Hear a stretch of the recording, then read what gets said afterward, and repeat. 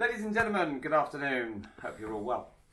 Today we've been working on this Volvo XC60 2017 and it features the Volvo Sensus Connect head unit inside with navigation.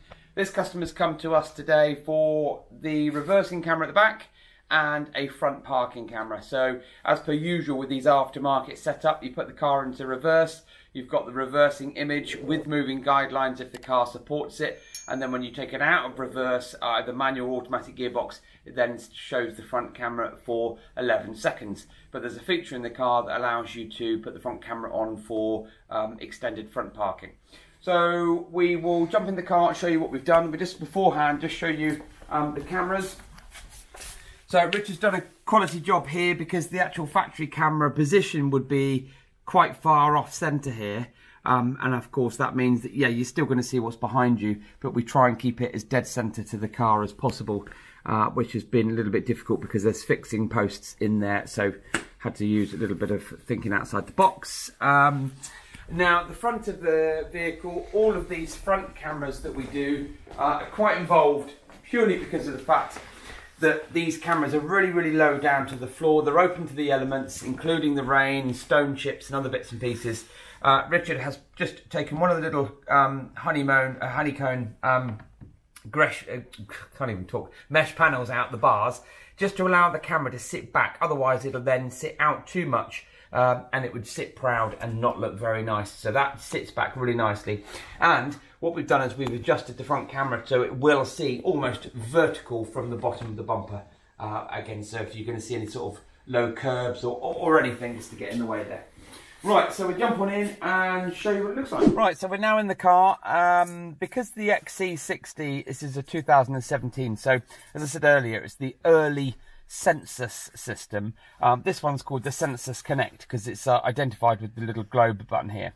Now, this is what they used to call the floating dash, because you can put your hand all the way in behind, stick your bag or whatever you want to do behind there, and the main bulk of the radio is in behind this panel. This is only a small 6.5-inch display, but it still works really well. So we're just going to put the key in. I'll do that now. We'll shut the windows because I think we need to start the engine on this to get a proper reverse gear. Let's turn that down. There's the Volvo logo. Okay, right, so ignition is on, engine is running. Wait for the Sensus Connect to boot up.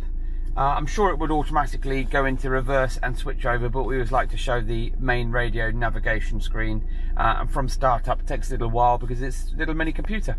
Okay, so we're going to pop it into reverse, manual gearbox, which is unusual.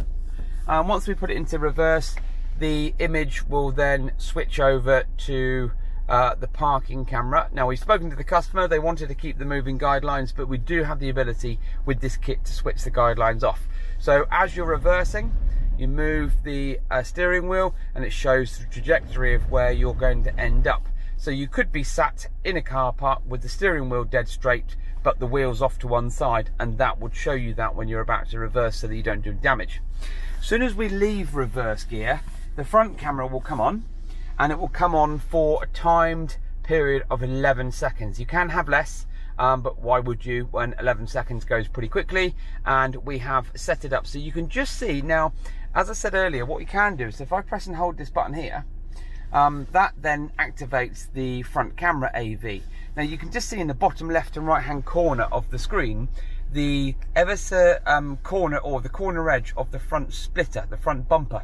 Now of course the front camera is going to also be a bit of a bird's eye lens, or fisheye lens, sorry, and then because of that you've got that curvature, and that's the reason why you can see that. We could just bring the front camera adjusted up a little bit so that you don't see it, but you wouldn't then have that vertical line as said. So I can now press this button here, goes back to the normal screen, we pop it into reverse.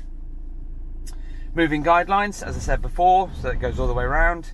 We're in the workshop, so it's a bit noisy. And then as soon as you come out of there, as you can see, really nice clean image on here. So pop it out of gear, 11 seconds the front camera comes on, give you enough time for parking. It doesn't integrate in any way with the parking sensors, but with the Volvo, if you've got factory parking sensors, then those sensors will be audible. And then if you wanted to, for extended front parking, you can just hit the navigation button, which is a shortcut menu. So this is a 2017 Volvo XC60. It features the Sensus Connect system, the early Sensus models with the big touchscreen as you see in the newer models. And then from next year, 2022, we will be looking at becoming, already are, but we're going to be doing more work on Volvos because we're going to be an independent diagnostic user so that we can do a bit more interaction with Volvo cars and maybe even go down the road of fitting sort of genuine equipment as well as aftermarket. So don't forget to subscribe and like. Thanks for watching our videos as usual. We do really appreciate it. The website is www.advanced-incar.co.uk. If you've got a car like this, and it's a big car to be honest, the blind spots, the area for viewing is not great. So if you want a camera just to protect your investment, get in touch with us. You don't have to have front and rear, you can just have rear, but it's a great addition to the vehicle. And have a good day and thanks for watching.